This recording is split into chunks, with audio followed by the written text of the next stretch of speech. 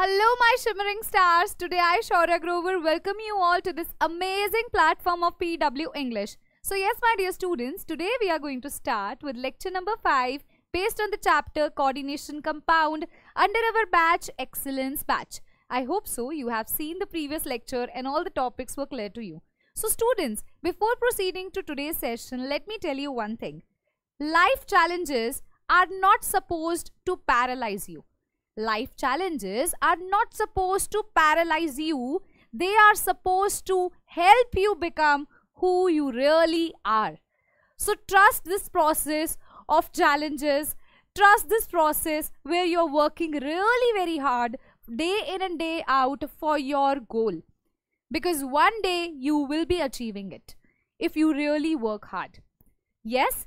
So students, we shall start our today's session with this quote and with a beautiful smile. So, sorry.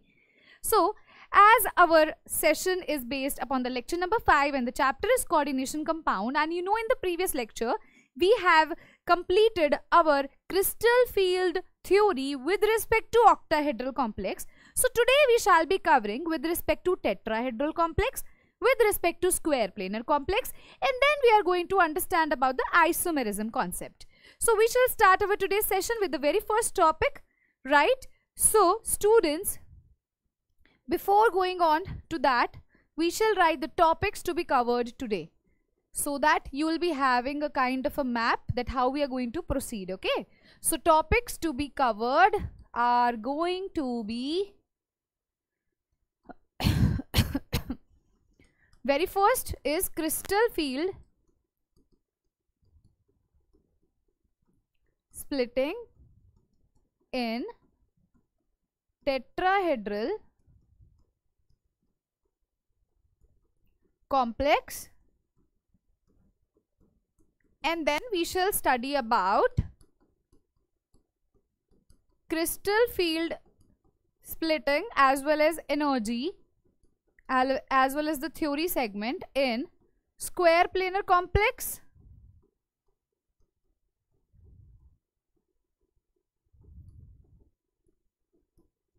and then students, we are going to understand about isomerism. Is it clear to you all? So, let us start our today's session with the very first topic that we have with us. But before going on to that segment, we are going to revise the octahedral complex. Because see, they are so correlated that you might get confused. So, I shall give you a quick recap of the previous session that we have already done. Now, when I talk about crystal field theory or the crystal field splitting with respect to octahedral one, you should know that whensoever I am talking about octahedral complex, I am talking about the coordination number over here shall be 6. Now, when we are talking about octahedral one, we were saying that the ligands were approaching towards the central metal atom in such a way that the degeneracy just broke down. Now, what happened next? You have seen that we have basically the 5d orbitals like this. Yes, they have the same energy. Now, what happened? Ligands are approaching. When ligands are approaching, their degeneracy broke down. So, when their degeneracy broke down, you shall be seeing that the energy level increased like this. And after that, the ligands aligned themselves in such a way that you shall see their geometry, that you will be observing that dx square y square and dz square, my dear students, shall have more energy. Why? Because ligands are approaching from which end? Ligands are approaching from which end? Towards the axis. They are approaching towards the axis. And which of the following orbitals, you know, lobes are seen towards the axis, on the axis, that are dx square y square and dz square respectively.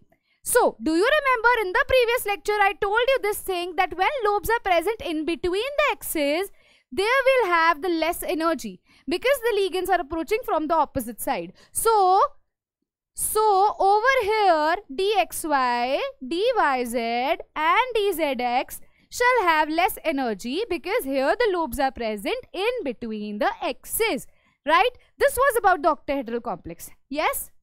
Now students, if you look up to this I have made already. There are 5d orbitals that we have. Right? When the ligands were approaching, their degeneracy broke down. After that, what happened? The two orbitals, the dx square, y square and the dz square. Now, this diagram is taken from NCERT. You can also open your NCERT with there.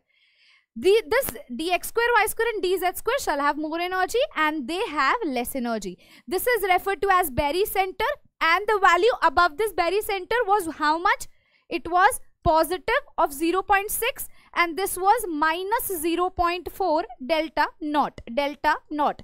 Here naught, or I would say O, stands for the octahedral complex. Now students, just look over here.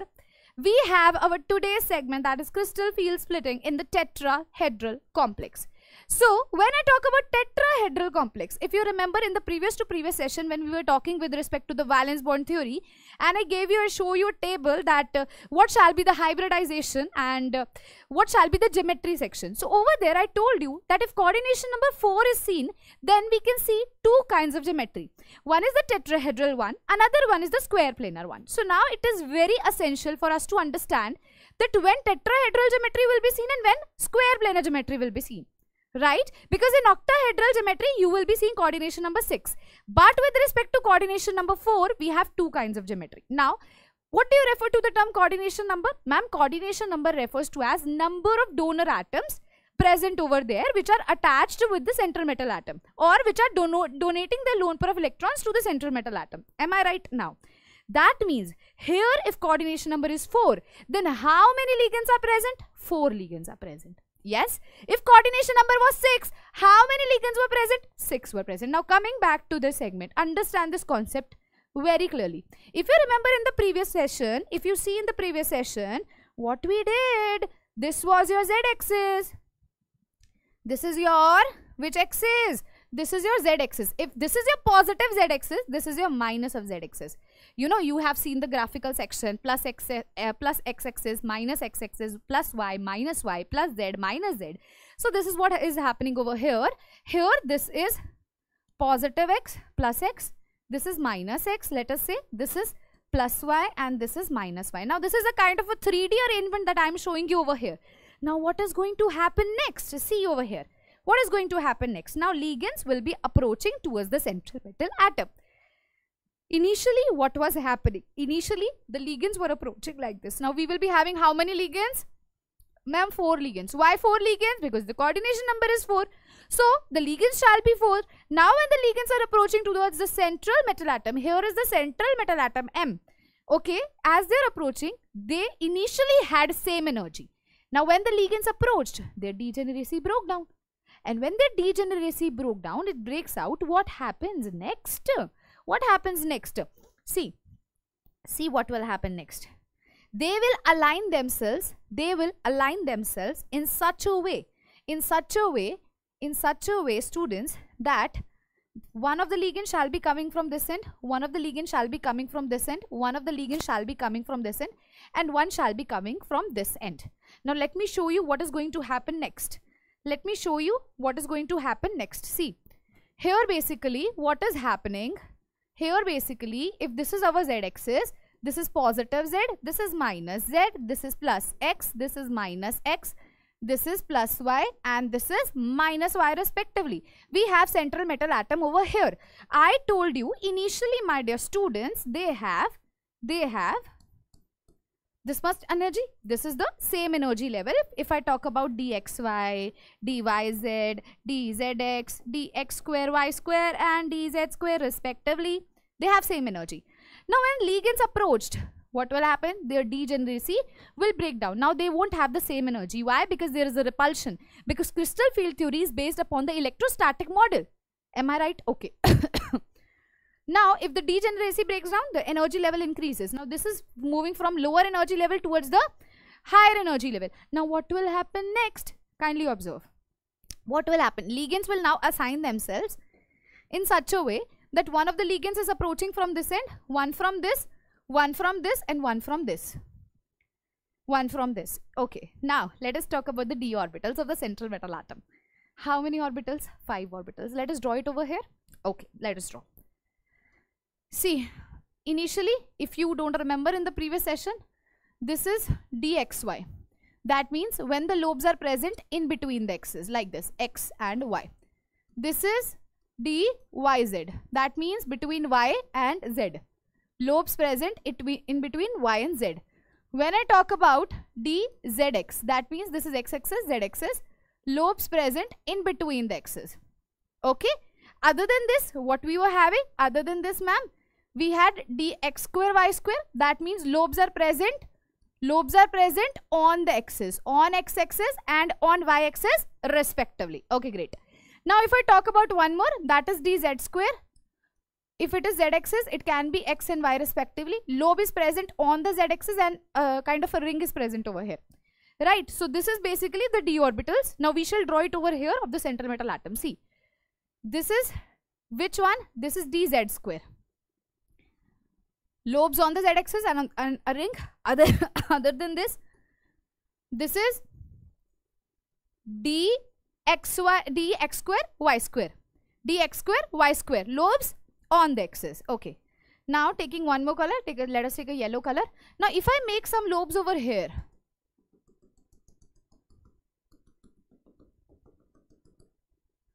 These lobes are what? Which lobes? The ones which are present in between the axis. The ones which are present in between the axis.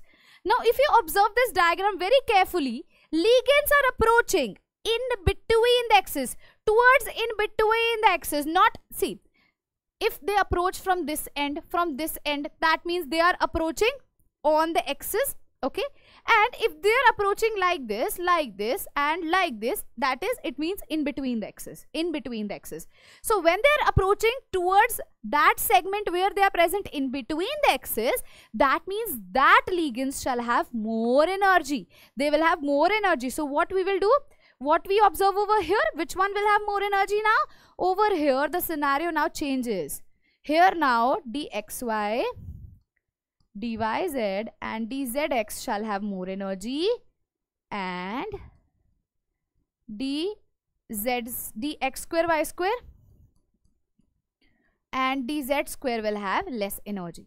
They will have less energy, right? Now, the energy gap between these two is referred to as delta T. What it is referred to as?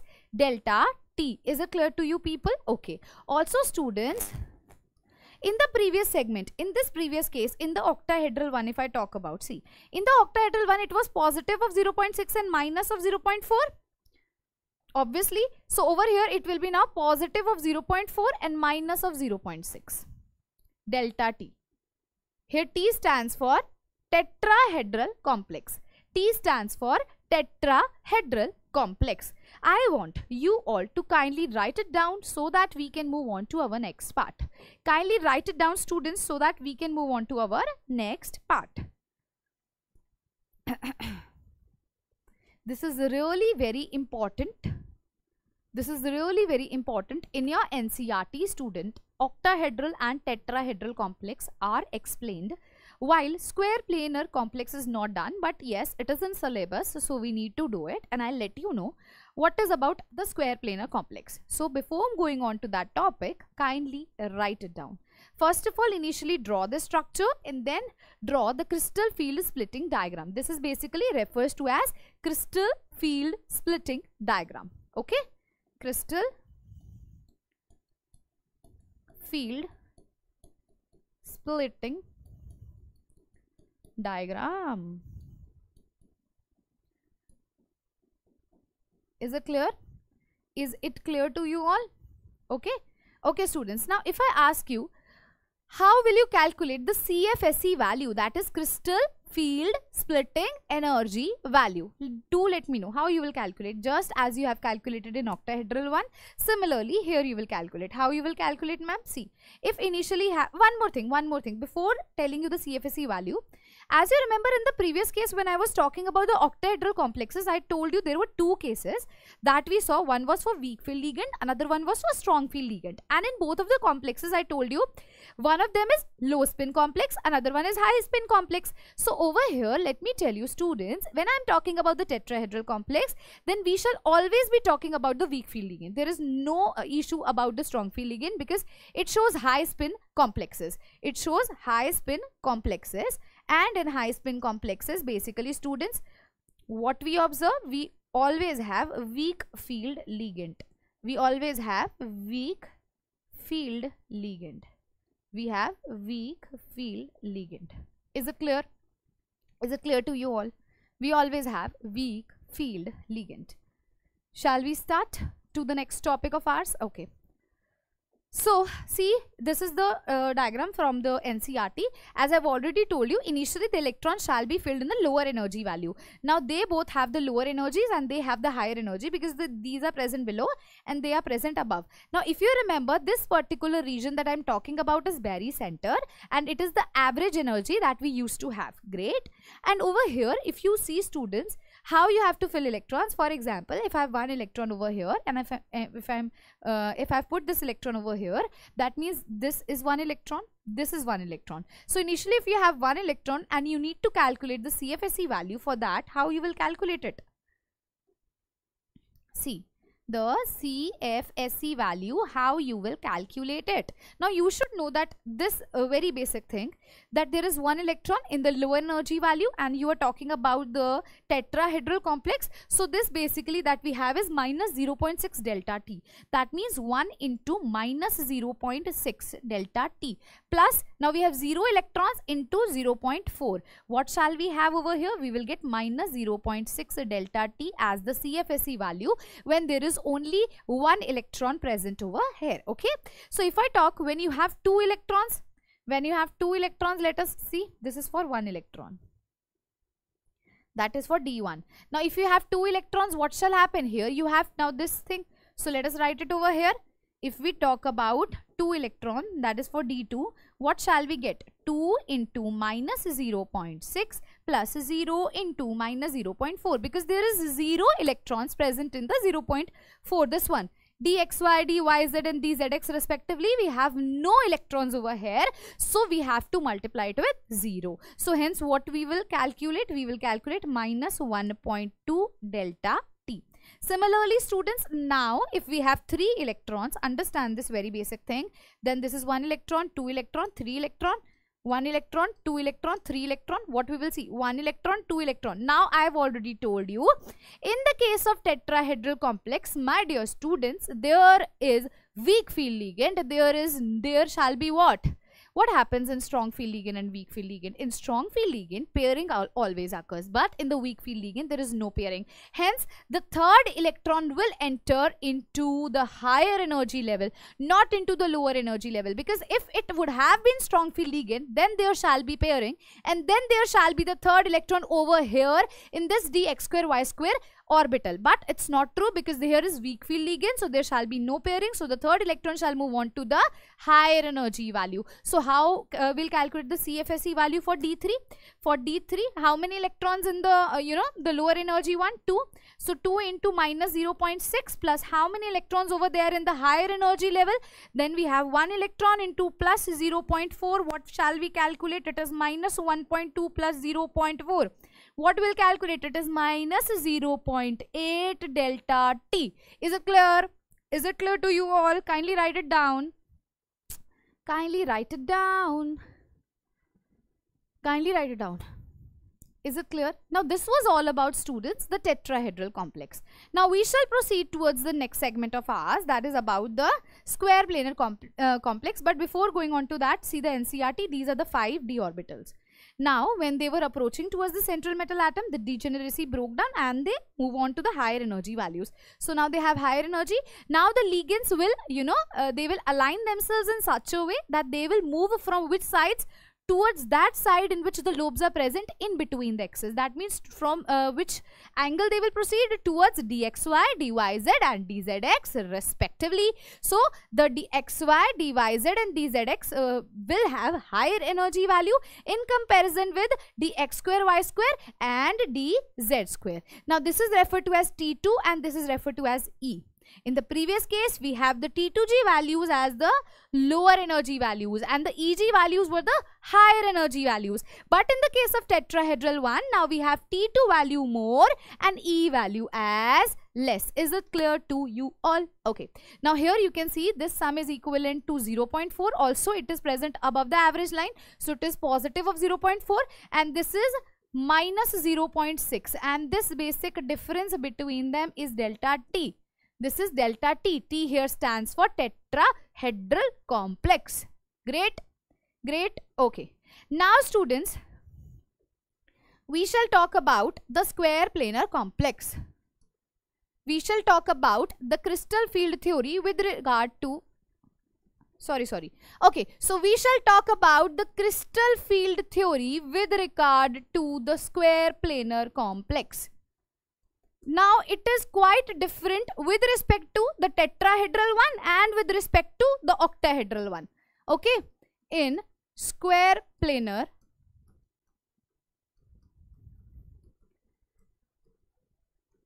over here, students, what shall be the coordination number? Again, we have done that when the coordination number was 4, there were two kinds of geometry that were exhibited. Which one? Tetrahedral and the square planar. Tetrahedral, we have already seen that how the ligands align themselves. But in the case of square planar complex, how ligands will assign? They will assign in a different way, and you shall be seeing the, the diagram, the crystal field splitting diagram quite different from that of tetrahedral and from the octahedral as well. So see what is going to happen over here. First of all, we shall draw our diagram over here. This is our central metal atom M. Now this is assumed as our z-axis. This is positive z, this is minus z, this is plus x, this is minus x, this is plus y, this is minus y. Am I right? Am I right? Okay. Now this is a kind of a 3D structure that you are observing over here. Now look very, very carefully. First of all, we shall draw all the d orbitals over here along with the central metal atom. So while drawing this d orbitals over here, initially we will draw the orbitals that are present on the axis. For example, first of all, we will draw the dx square y square. This is the dx square y square. Am I right? Now other than this was dz square. Other than this was dz square, like this. Okay, now they both were when the lobes are present on the axis. Okay, now we shall draw the ones that is when the lobes are present in between the axis. That means like this. I can show it with dotted. I am drawing this lobes with the dotted lines. Is it clear to you people? That means dxy, dyz and dzx, they are the one when the lobes are present in between the axis. Now understand the concept which I want you all to see over here. Again we have 4 ligands. In tetrahedral also we had 4 ligands. Now in both of the cases, if we have 4 ligands and we know that when the ligands are approaching towards the central metal atom, ma'am, how will they align themselves? See, basically alignment is all the issue that is causing the different structures in all of these cases. So now what is going to happen next? Let us see that ligands initially were present like this. Okay, when they were initially present like this, so basically we have this 5d orbitals over here. Now here when the ligands were not present, they had equal energies. Great. Okay, now what will happen next? Their energy level shall increase because the degeneracy broke down. Why degeneracy broke down? Because there was a repulsion between the electrons of the ligand and the central metal atom. Because crystal field theory is based upon the electrostatic model. That's why. So there shall be the repulsion between the electrons of the ligands and the central metal atom. Hence it will change the energy levels for all the 5d orbitals. So their degeneracy broke down. Now this is the very important concept that you should understand over here. What is happening next? Ma'am, here now these ligands, when they come close, they will align themselves in such a way that one ligand will come from this side, another one will come from this side, the third one shall come from this side, and the fourth one will come from this side. Ligands are basically the ones which are donating their lone pair of electrons. And while when we were talking about the crystal field splitting diagram, we were saying that there is a kind of electrostatic attraction between the ligand and the central metal atom. So now they are showing the interaction in such a way that they have aligned from the 4 ends, from the 4 sides. Now what will happen? Now just let me know that which of the following orbital is, observed over here from which sides the ligands are arising. The ligands are arising towards the x square y square complex. Again I am drawing over here if you feel. Okay, again I'll draw over here. See. In the x square y square it is like this, no? This is x axis y axis. So this is what is doing over here. Just see. That means dx square y square shall have the highest energy. They will have the highest energy. Okay, now another thing, most important thing. Now see, ligands is coming from this end, from this end. So which will show more repulsion? See, basically this is a kind of a 3D structure that we are saying. If I'm saying this is the z-axis, I'm saying this is the x-axis and this is the y-axis. Ligands are approaching here. So it will show effect to which of the following lobes? X square y square because they are present, and in between the xy also. Now if you look up to the 2D structure over here, you will say, ma'am, z is also feeling kind of a repulsion from the ligand. No, not at all. Not at all. Why? Because see, z-axis is like this. We have this z-axis, and then we have this x-axis, and then we have this y-axis. So z is basically kind of a perpendicular over here, no? So it won't face any kind of repulsion. Which will face repulsion? The ones that is the dx square y square, and the ones in between the dx square and y square. Now the ones when the lobes are present in between the axes, they are referred to as what? dxy. Yes. Yes. Great. That means the lower one after dx square y square shall be dxy. Are you getting my point? Okay. After that, which will have? After that again, see, you know that the ones, now the z1 will face. That means dz square, and at last the lowest will be dyz and dzx respectively. Is it clear? Is it clear? So this is the energy level diagram for square planar complex. Quite simple, quite easy. I want you all to write it down so that we can move on to our next part. Kindly write it down.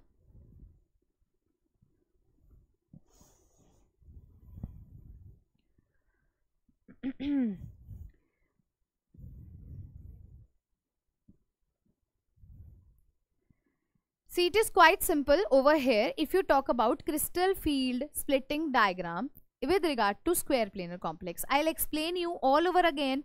Just I want you all to write it down, then we'll do a quick recap. Okay? Okay? Now, whensoever you have to fill electrons in the case of the square planar complex, how will you fill the electron in the case of square planar complex? Let us say that if you have one electron over here, let us say that if you have one electron, ma'am, over here, how it will fill?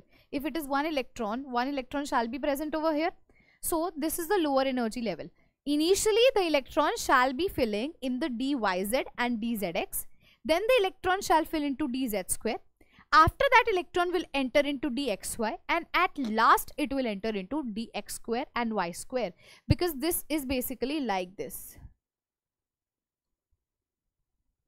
From lower energy towards the higher energy. From which energy? From lower energy towards the higher energy.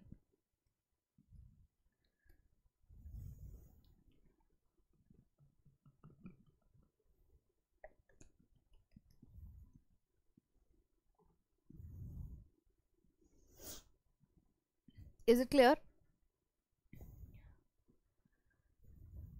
Okay. Now moving on to the next part. Let me give you a quick recap.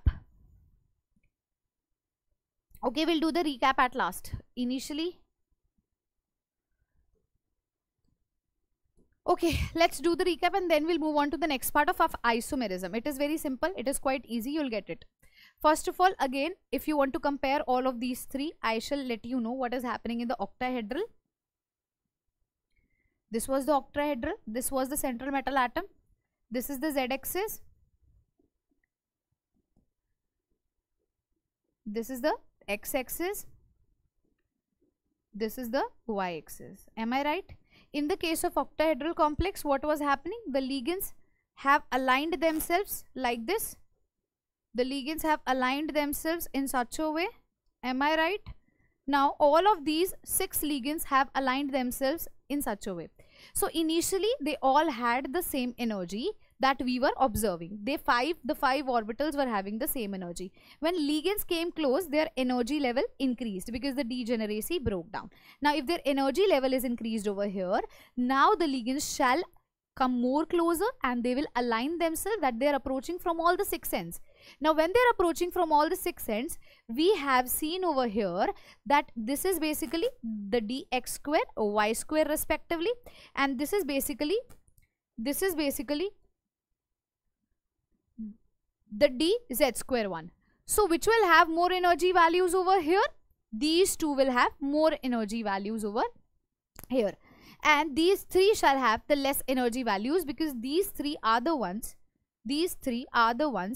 in which the lobes are present in between the axes like this. Yes, clear? So just observe it over here. They are referred to as your T2G and they are referred to as your EG. The difference between them is referred to as delta naught. Here naught stands for octahedral complex. And this basically is the barycenter, that is the average energy that you shall observe over here. And this level basically is minus 0.4 delta naught, and this is positive of 0.6 delta naught. Great. Okay, ma'am. Now when I'm talking about, this is basically the structure which I've already made. I hope so it is clear to you. Now when I'm talking about crystal field splitting in tetrahedral one, let me explain it and then we shall read from the NCERT lines as well. The ligands shall come in between the axes like this. So let us read what NCERT states. Crystal field splitting in tetrahedral coordinate entities in tetrahedral coordination. Basically the d orbital splitting is inverted. That means it is quite different with regard to the octahedral one. Okay, and is smaller as compared to the octahedral field splitting. You shall see that the tetrahedral one is smaller with regard to the octahedral one. Now see over here. For the same metal, now if we have the same metal, the same ligands and the metal ligand distance, they have given you a formula of the tetrahedral one and the octahedral one. What is this basic formula? They have told that delta T is equivalent to 4/9 of delta naught. Okay, this is really very important. This you should know. They can ask you in some kind of a MCQ session over here. Okay. Then, consequently, the orbital splitting energies are not sufficiently large for forcing pairing. Again, I told you, what I told you, the tetrahedral complex, when we are talking about this complex, here we shall always be talking about weak field ligand. Which kind of ligand? Weak field ligand. And when there is a weak field ligand, my dear students, then there is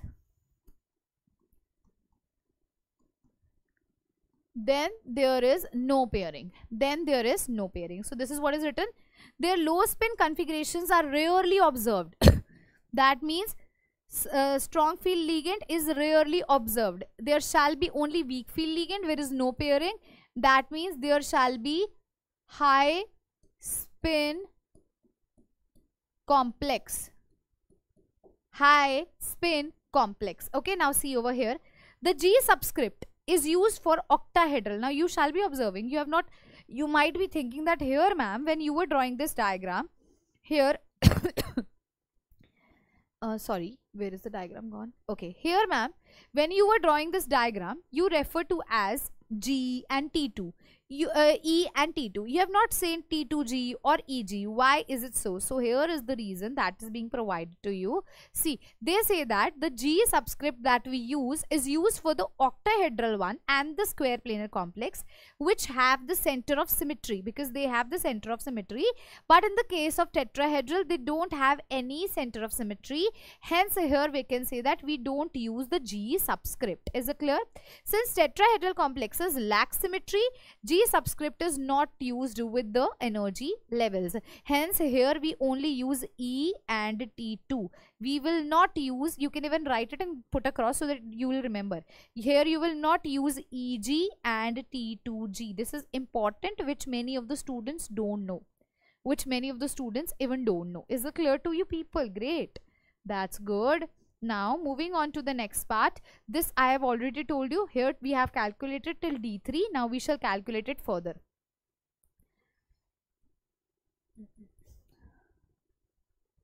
Just see over here, if we have 4 electrons over here, my dear students, and here what is happening? Here if we talk about the tetrahedral complex, which will have more energy, obviously ma'am, dxy, dyz and dzx. This I am talking about tetrahedral one.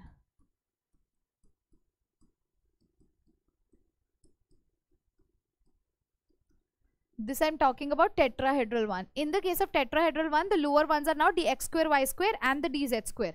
The lower ones are dx square y square and the dz square, and the higher ones are this one, that is dxy, dyz and dzx. And here what will be the CFSE value? Here I am writing arrangement. Do remember, in tetrahedral always weak field ligand, then there is no pairing. Let us find the CFSE values. Okay, if I say for D4, 1 electron will go, 2 electron. Then there is no pairing, so the next electron shall go over here and the next will go over here. Am I right? If you don't remember the values over here, students, you should know the values also. They are really very important. For the lower one, now it is inverted. Here it will be now minus 0.6.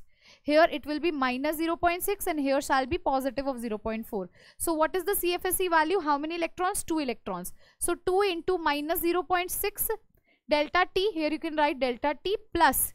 How many electrons in this? 2. So 2 into positive of 0.4. So what shall be our answer? 2 into minus 0.6 is minus 1.2 plus 0.8. So what shall be the answer? It shall be minus 0.4 delta T. Is it clear to you all? Okay. Similarly, can we calculate for the next one? If we have D5, again this is our dx square y square. This is dz square. Then we have 3 dxy, dyz and dzx respectively. So how you will equate the electrons over here? 1 electron, 2 electron, 3, 4 and 5. There shall be no pairing because we are talking with regard to the weak field ligand. So how you will calculate the CFSE value? How many electrons in the lower one? 2 electrons. What is the value for the lower one? It is minus 0.6 delta T. Now plus we have how many electrons in the higher energy values? We have 3 electrons. So 3 into 0.4 delta T. So what shall be our answer? It shall be minus 1.2 delta T plus 1.2 delta T. Hence the answer comes out to be 0 for this case. Now if I ask you about the next one, let us talk about the D6 configuration. Now with regard to the D6, again we shall be drawing over here. This is dx square y square. Then we have the dz square values and this is the dxy, dyz and dzx respectively. Am I right? Now here we have to calculate the CFSE values. So look over here, how many electrons? 6. So 1, 2, 3, 4, 5 and now it will come to the lower energy value as 6. If you want to see over here, you can see over here also. 1, 2, 3, 4, 5 and 6th will come over here. Is it clear? Now just see over here what will happen next when we are talking about 3 electrons. Now they are present in the lower energy value. So 3 into minus 0.6 delta T plus then we shall have 3 electrons over here. So 3 into 0.4 delta T. What we will get over here? Minus 1.8 delta T plus 1.2 delta T. So what shall be answer? It is minus 0.6 delta T. Is it clear to you all? If it is clear to you all, kindly write it down so that we can move on to our next part, that is for the next configurations. Kindly write it down so that we can move on to the next part. Okay, now let us write for D7.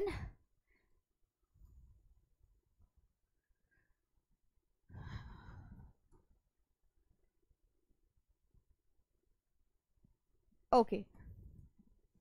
Let us write for D7 now. Here we have again dx square y square. Here we have dz square and then we have the 3 1 dxy, dyz and dzx respectively.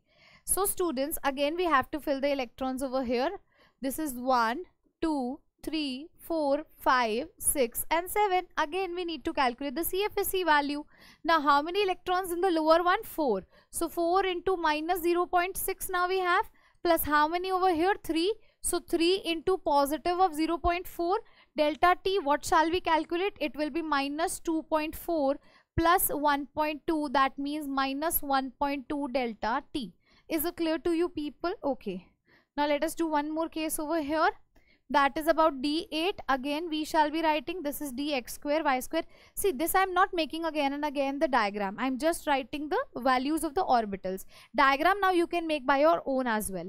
Okay, so here shall be another one, the 3 1, that is dxy, dyz and dzx respectively. So here students, if you observe, we have 8 electrons. 1, 2, 3, 4, 5, 6, 7 and 8. Now what we will be observing over here, if I have to calculate the CFSE value, 4 electrons are present over here. 4 into minus 0.6 plus how many electrons over here? Again 4. So 4 into positive of 0.4. That means minus 2.4 plus positive of 1.6. That comes out to be minus 0.8 delta T. Is it clear to you people? I guess now this is clear to you. Kindly write it down. Then we shall have D9 and D10 and it ends our topic over here.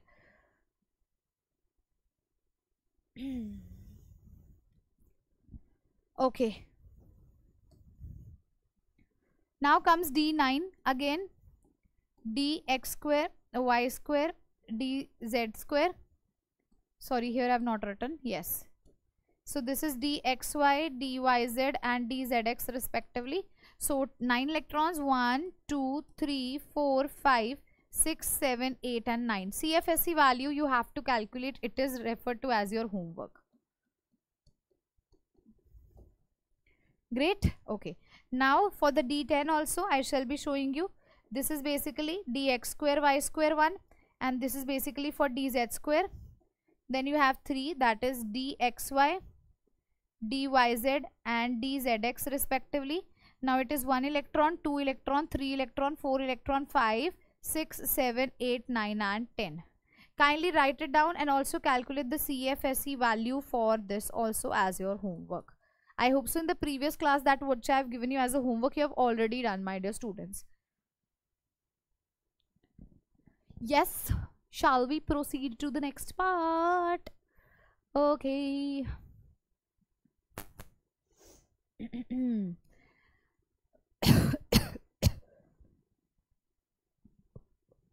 Okay, now come students, next part, that is isomerism.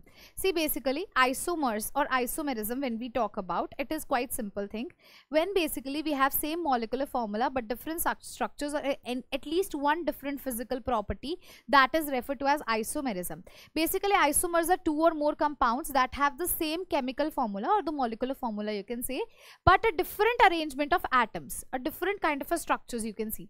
Because of the different arrangement of atoms, they differ in one or more physical or chemical properties. So the correct definition, if I talk about isomerism, will be what?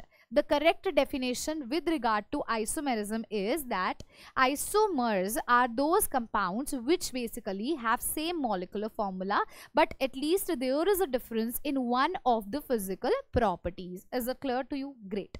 Now see over here. The two principal types of isomerism are known among the coordination compounds. Basically, you know, when you divide isomerism, there are two kinds. Let me tell you the initial two kinds. They are the structural isomerism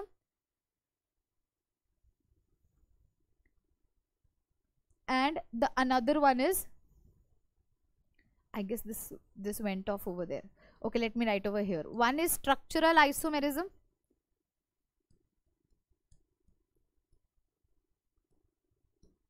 and another one is stereoisomerism. So basically, when you talk about the structural isomerism, it is quite simple. When the molecular formula, again, the definition will remain same. They shall have the same molecular formula, but at least one different physical property. So when I talk about the structural isomerism, that means that one different property is difference in structure. So if we focus on the very first one, over here, we can say isomers which have same molecular formula,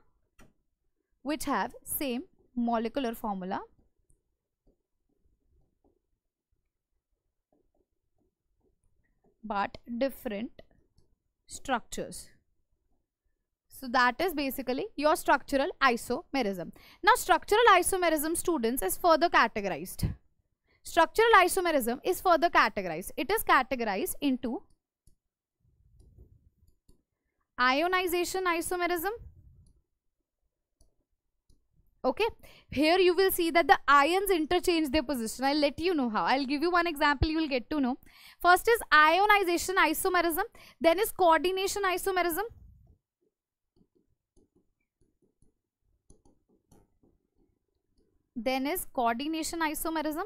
another one is linkage isomerism,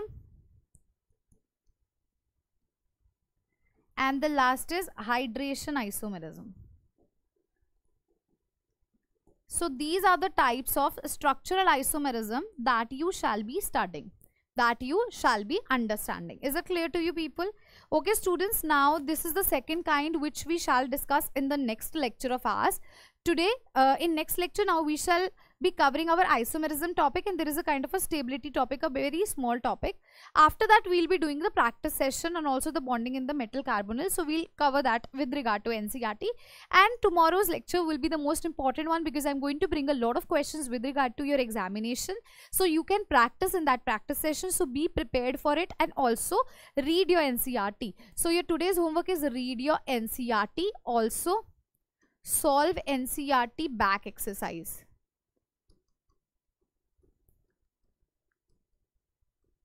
Great, students. So yes, so we shall meet in the next lecture. Till then, you have to work really very hard, and also be positive in life whatsoever the situations you face, and keep smiling. So we shall meet in the next lecture. Till then, keep smiling, keep learning. Thank you so much, and have a good day.